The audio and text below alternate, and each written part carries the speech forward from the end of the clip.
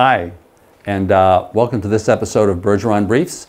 5 minutes on whether you really need a will. Because the answer is maybe not. Maybe yes, maybe no. Remember, we always talk about my couple, Frank and Mary, and their kids, Peter, Paul, and Mary Jr.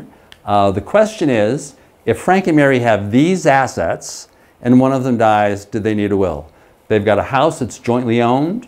Frank's got an IRA naming Mary as a beneficiary. Frank has an annuity naming Mary as the beneficiary. They've got CDs that are joint worth $100,000. Frank's got a checking account.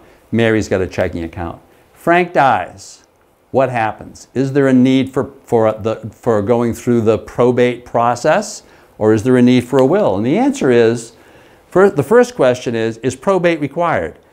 In this case, the way that you figure out whether probate is required is you look asset by asset and you say, does someone need to figure out who gets this now? Regarding any jointly held assets, it's presumed that the surviving person owns the assets. So regarding the house that's joint, the CDs that are joint, and the CDs that are joint, there's no issue about needing to go through probate and therefore needing a will. Regarding Frank's IRA and Frank's annuity, he's named Mary as the death beneficiary, so there's no need to go through probate. Frank's checking account, if it was just in Frank's name, would require a probate. Mary, of course, is still alive, so there's no issue there.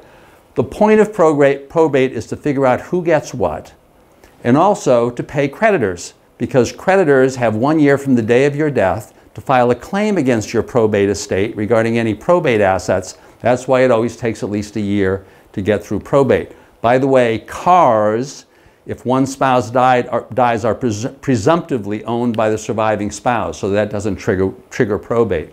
The problem with probate, as I mentioned, is that it takes at least a year and that it costs legal fees. Once again, once that 1 year is done, the question is who gets what at the end of that year? If there are two possibilities, either at that point you can read the will, and that's the point of the will, would be to say who gets what, or apply the rules of intestacy. The rules of intestacy apply to anyone who dies leaving probate assets where there is no will. The rules of intestacy are fairly straightforward.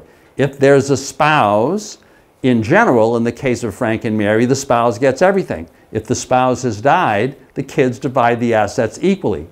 And that system works terrific unless this is a blended marriage.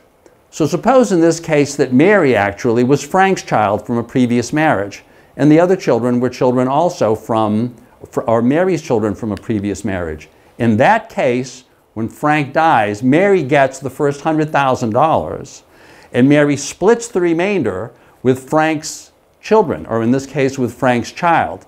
Now in this case, that doesn't cause any problems because Frank's asset, the only probate asset, was his $50,000 bank account. But you can see where this could create problems. In blended family situations, often a will is advisable. Now, what happens if Mary dies? Those are Mary's assets. She's got quite a bit. If Mary dies, as far as if she does not have a will, assets will simply be divided equally among the kids. If that's what she wants, then she doesn't need a will. Only if there's an uneven distribution, if the assets are going not equally to the kids, or if someone else, a charity, is getting something, or if there was a predeceased child, and the question is, where does that predeceased child assets go?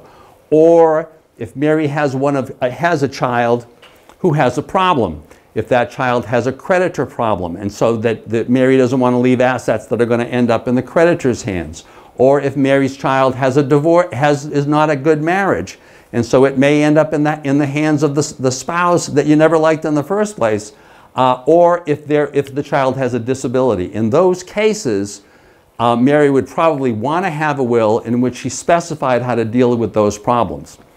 Finally, if Frank and Mary want to protect each other for nursing home purposes, so that if one of them dies, the assets of the two of them are safe if the survivor needs to qualify for nursing home benefits and qualify for mass health, the way to do that is for Frank and Mary to have wills that say that upon their deaths, the assets that would have gone to the surviving spouse will instead go in trust for the benefit of that surviving spouse. So in that situation, also, Frank and Mary may very well want to have a will.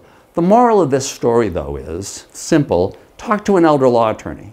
You can explain that situation to them, and the elder law attorney can very quickly tell you whether you really need a will or whether it's just an unnecessary expense.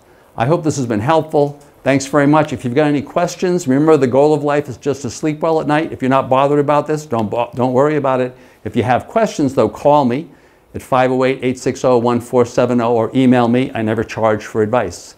Thank you very much.